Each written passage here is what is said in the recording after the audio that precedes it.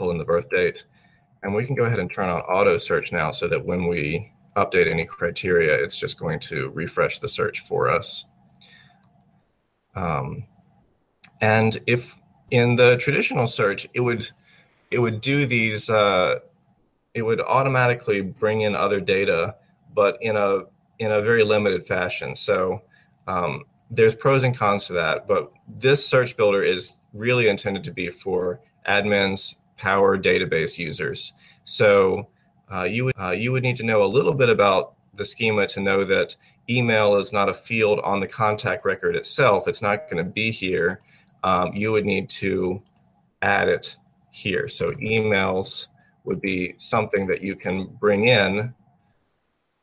And you can also say, I want to pull in emails if it's the primary.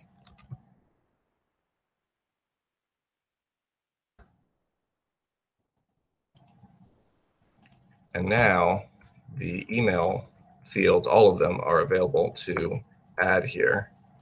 And we can get contacts with their primary email. Now, it actually can do more powerful stuff than that, which I'll get to in a minute. But this is what you would call like a one-to-one join, where every contact can only have but one primary email. So it's not going to require any grouping or generate duplicate rows in here. But let's try adding something else. So let's try also adding contributions.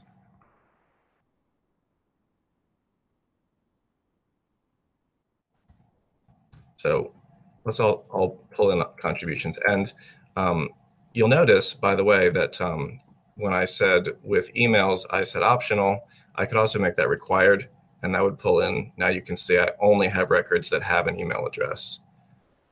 But I'm going to keep it optional in this example. And we get contacts that both do and don't have email addresses.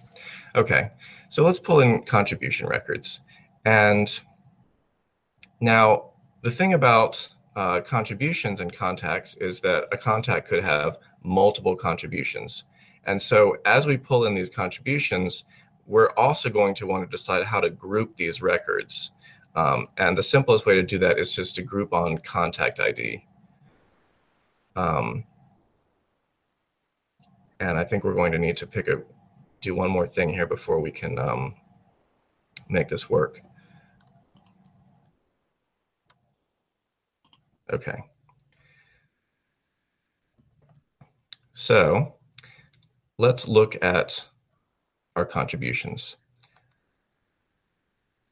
So we've got with contributions, we could do some criteria. We could say with only contributions of this particular financial type, but let's just add some contribution fields. So this is the date received and the total amount. Now, it's going to prompt us to do some aggregating with these group fields. And I'm working on making these error messages a little bit better, but the idea is that if you have if you're grouping your records and you can potentially have more than one field, it needs to know what to do with those multiple records, and so you need to aggregate them somehow. So for example, we can say, let's pull in the maximum received date and the average total amount, and then we're going to get some results. So we can see that, and just to make this more useful, let's pull in one more record.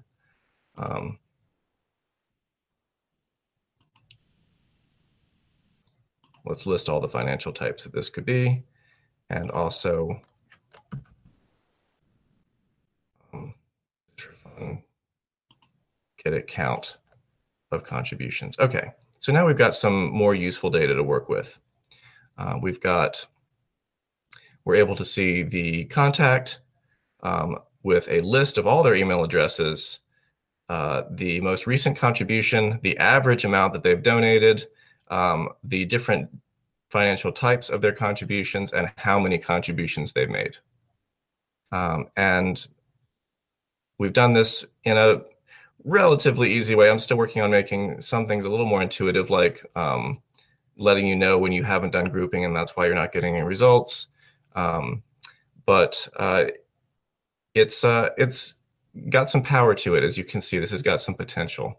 And so I'm excited that this search builder screen can be the place where admins and Power database users can build something that then in another phase of this project, we can have them create simpler search screens based on this that more day-to-day users can use, or reports or dashlets.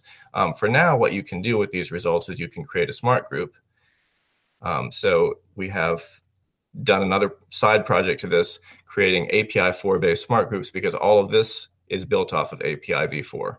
It doesn't do anything that's not just regular API query. In fact, you can see in the URL here, actually, I'm not sure if that's shown in the screen, but you can see if you do this yourself, you can see in the URL bar that all of these API params are actually in there as well. So you can bookmark this search and just come right back to it. Everything you've done here can be bookmarked and linked. So we can create a smart group out of these results and give it a name.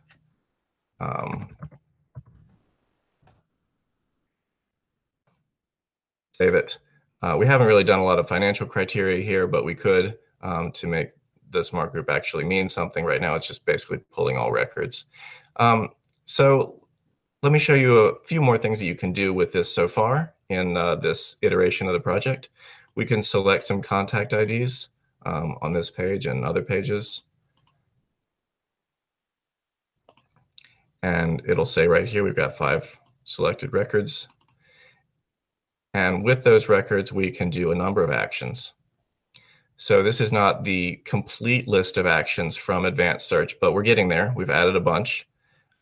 So you can add, delete, export.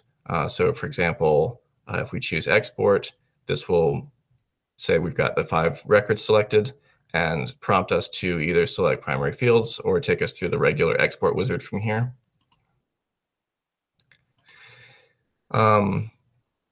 We can do mass updates, and this actually works for any entity in the search, because we basically are just pulling in API fields and updating them.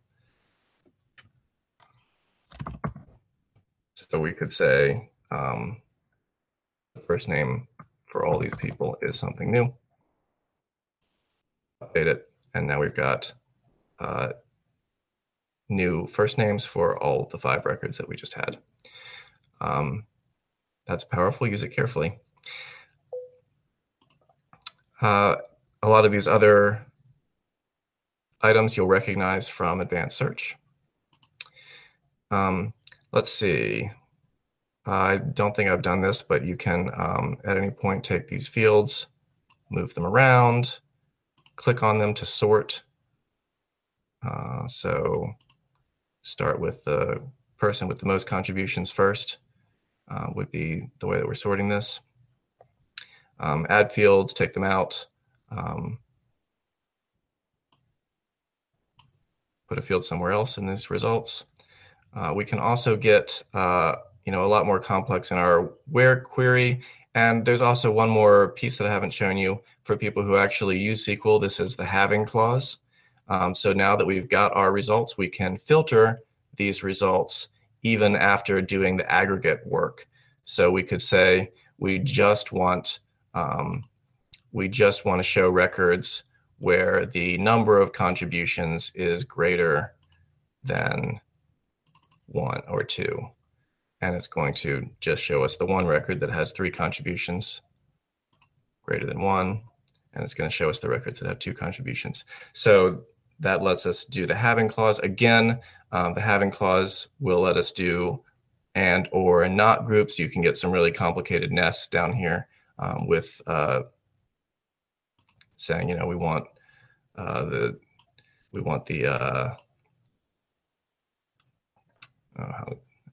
pretty sure you can drag this in here. Yeah, there you go.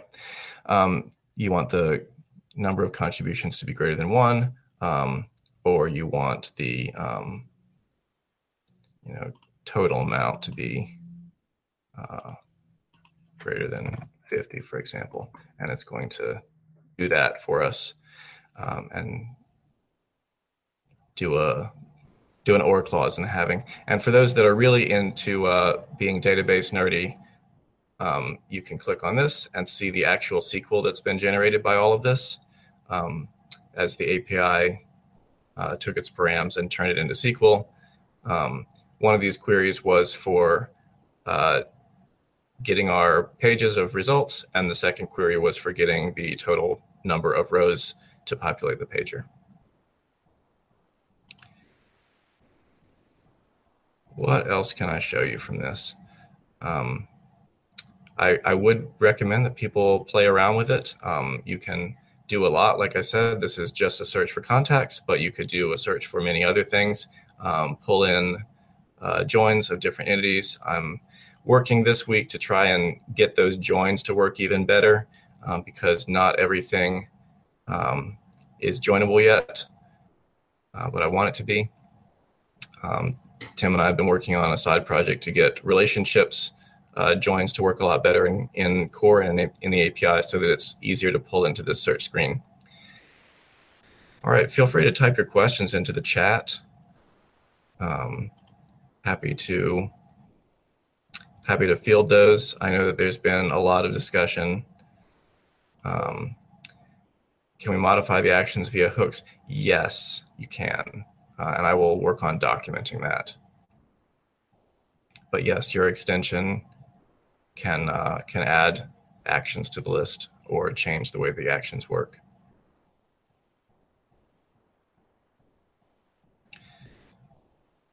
So in phase 2 of this project, we're planning to add to this drop down here where it's not just being able to create smart groups, but also being able to create other search screens. And that's the tie-in to Form Builder, where we can build other search forms for users to use based on this, and also to have some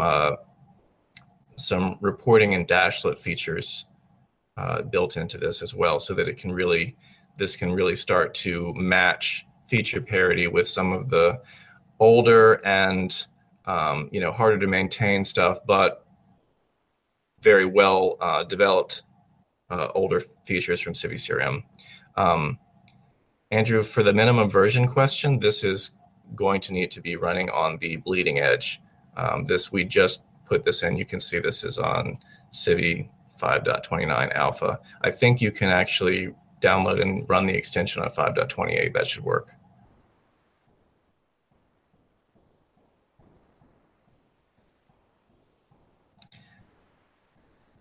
Yeah, so there's a question, can you search, for example, contacts who are assigned to meeting activities? I can't do that example right this second because that's actually work in progress. I said I was working this week to make joins work better, and activities are one of those joins where you have to go through another table to get to it. So yes, you can. I might actually be able to concoct something like that right now, but it wouldn't be as pretty as what I would like.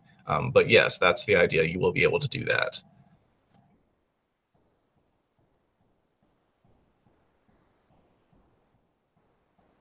Another question, can you search to return for each contact the latest meeting activity and the latest phone call activity, i.e. 2 sets of joins?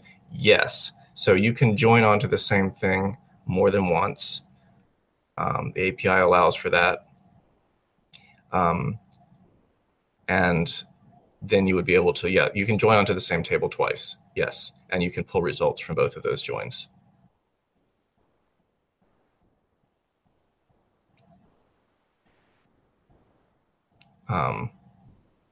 Yes, and you can query the separate joins because each of those joins would have an on clause, which is this UI is calling if.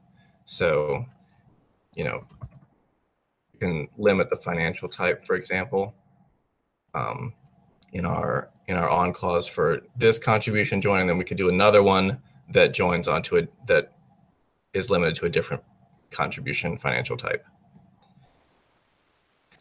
Again, that's something that is a work in progress in the UI. Some of the finer stuff about joins I'm still working through, but it's looking good and it's shaping up and getting the kinks worked out. Yes. Another question was, can I talk about how custom fields are handled? So a custom field that's multi-value. So regular custom fields are just treated like fields in most of CiviCRM, and this UI is no exception. So if we wanted to pull in a custom field from, it didn't like that, didn't get any results. A regular custom field. So I think like most important issue is a regular old custom field. Oh, that didn't work. Interesting. They'll fix that. Regular custom fields are just regular fields. You can search on them. So we want to pull in contacts whose most important issue is X, Y, and Z. But with multi-record custom fields, oh, I don't have any in this UI, do I? In this, they're actually considered entities. I haven't created any because this is my little demo setup. But yeah, so you would see your multi-record custom fields in this list. You would see it in this list of joins, and you'd be able to pull in those multi-record custom fields. Again, you'd have to do some grouping and some aggregating because the multi-record would return more than one row. If you did grouping, you'd also have to do aggregating, I should say that, or you would get more than one row back per contact. If you would get a row for every record of the multi-value group that they have, and that's true for all of the joins that are multi-valued.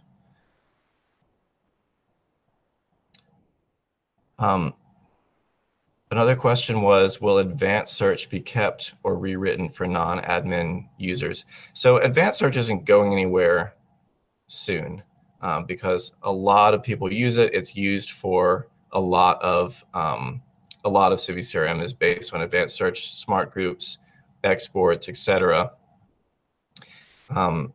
But we're hoping that as this new technology that's all Angular based gets up to feature parity with advanced search, we can start to move people off of it. People will start to not use it as much because this is better. We can start to recommend this. This is all down the road a little ways, and start to phase it out. But it's not going anywhere today or this year or next year.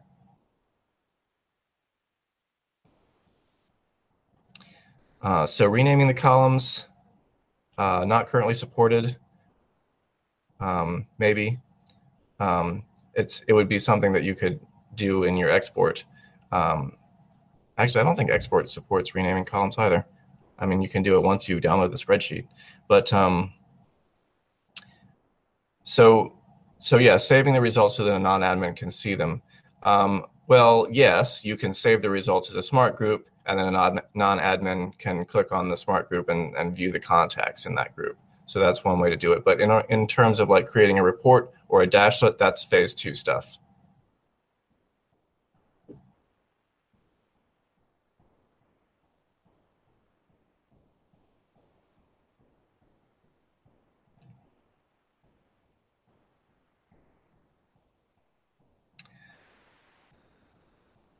That's true. The smart group contacts will not show the aggregate columns. You're right. The smart group contacts just show the contacts.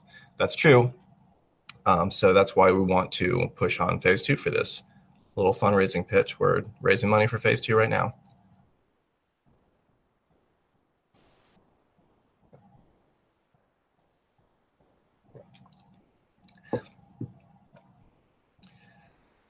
Does the update contact search action have the same update limits as existing search screens? Well, funny you should ask, because there's actually 2 bulk updates here.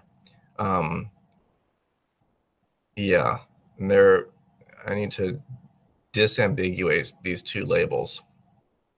So update multiple contacts is a profile.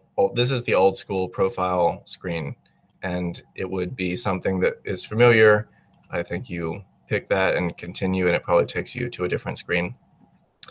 That works by profiles. The update multiple records that is in this new UI, which is different because it's API based and therefore it works for any screen. Like this list of actions isn't populated for every single entity in this that we could search for. If we're just searching for something simple like activities, it will only have a few options. But update is one of them that is here for everything because it lets you pull in any record that the API that you have permission to update for any contact you have permission to update, and lets you do it just through the API.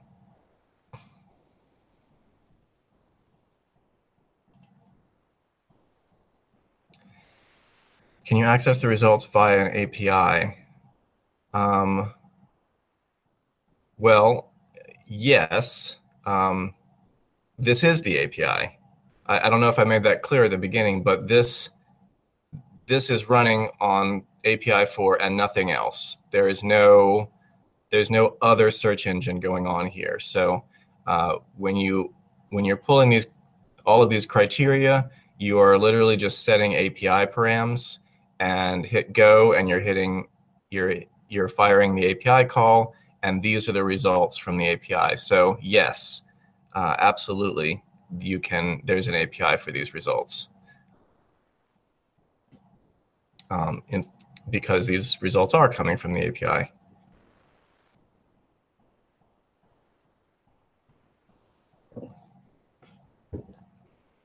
And that's something in general that I'm very excited about for API v4 is that it can do all of this stuff. It supports aggregate functions. It supports nested where clauses and having, and it supports joins in all kinds of different ways.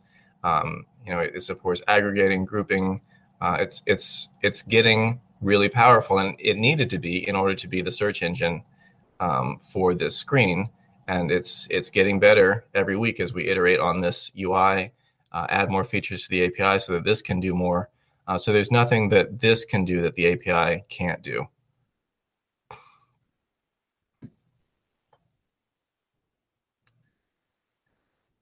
And yes, it wouldn't be that hard to have it give you an API, to output an API call that you can make, much like the API Explorer does. I'm not sure how much you played with the API Explorer, but this is very reminiscent of that. I'll just show you that screen real quick. The API Explorer lets you pick an entity like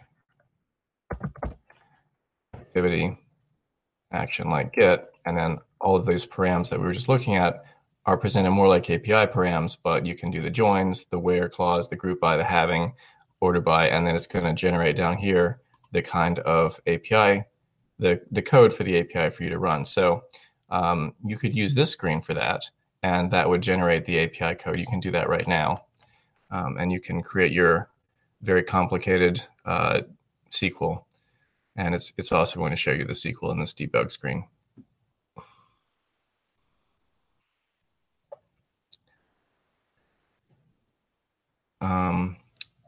Does it support first and last? Let's see. So here's all of the functions that it currently supports. Absolute value, average, coalesce, concatenate, count, current date, greatest, group concat, is null, least, lower, max, min, null, replace, round, sum, upper. None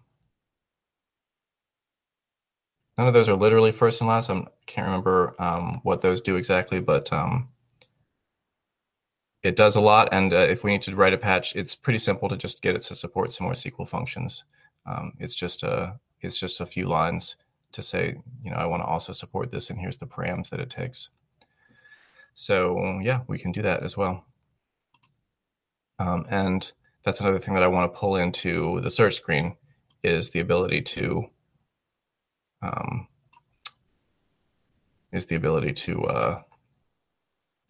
use more functions. So I just hit the back button, and I've got still on this screen all of my search params that I pulled in because it was in the URL bar. So that's pretty cool. And that what that what that URL bar is storing is API params. So it's not anything special compared to what you can just do with the ordinary API. And that's what I like about this architecture, is that a search is an API call. An API call is a search. They're interchangeable. When you create this smart group, it is literally just storing API parameters, nothing else.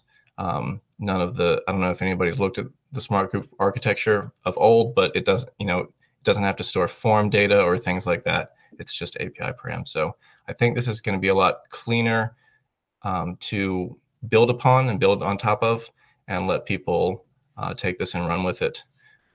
Just adding new cool features to the API will almost automatically add them to the search screen. You'd have to do a little UI work to expose them, but it certainly, they're there for the engine. Now, I do know that there's been a lot of questions about theming and dependencies on Bootstrap. So I just want to say that I do want to see that problem solved, and I want to see it solved soon. This, historically, CiviCRM had sort of messy theming, and Bootstrap came along and seemed like the wave of the future, but hasn't been fully embraced by everyone and hasn't really taken over the UI. And so this screen uses Bootstrap, but it's not like it would be a total rewrite to decouple it from Bootstrap. There's really just a few things that are very bootstrappy that it uses. One of which is these Bootstrap dropdowns. That's actually requires some Bootstrap JavaScript to make these go, as far as I know. And another is the Bootstrap pager. That was really nice to have, just a drop-in thing for Angular. Other than that, I mean, there's the button styling, but that's not a huge deal. It's really the drop-downs in the pager. Other than that, I'm using flex boxes to do the major layout things and field sets. So it's definitely doable to decouple this from Bootstrap, but there's, if you're interested in theming and you're interested in helping CiviCRM get onto, the theming roadmap, which has really come up as a discussion topic since we showed off a preview of this screen, come and join us. There's a discussion being had right now. Let me paste the link into the chat about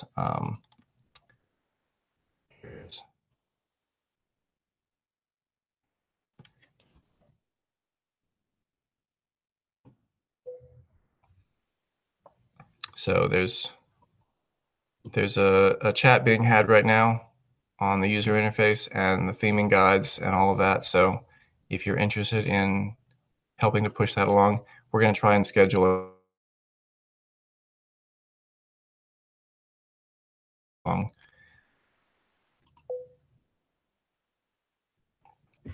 But yeah, that's the new search screen. I'm really excited for people to try it out and play with it.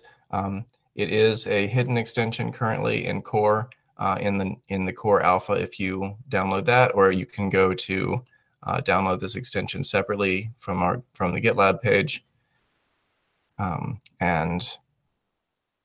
try it out in the latest release of CiviCRM. It'll just look perfect if you are using Shoreditch. If you're not and you're using some other Bootstrap, it will look a little less perfect. And if you aren't using Bootstrap at all, it will not work, unfortunately. Trying to solve that problem soon. But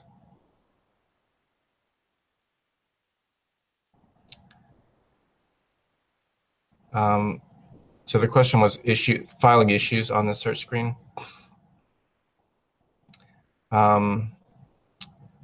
Good question. I think for now, they could be filed to the search repository. So let's see.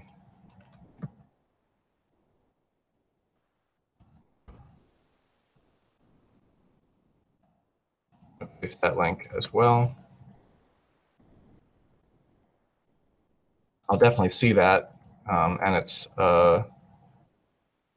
it still is an extension, even though the code has moved to the core repository on GitHub, but you can still file issues there.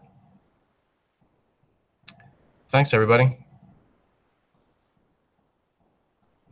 Glad to be able to show that off. Glad to be able to have some people trying it out now. Let me know how it goes with your testing, and let me know, if you run into any little bugs. Like I noticed a couple little glitches when I was doing this presentation, and shouldn't take too long to fix those. But if you notice anything else, just let me know. Give me a shout. Give me a patch, even better, and we'll get little stuff like that taken care of so that people can have a good experience using this. All right. Thanks all. Thank you.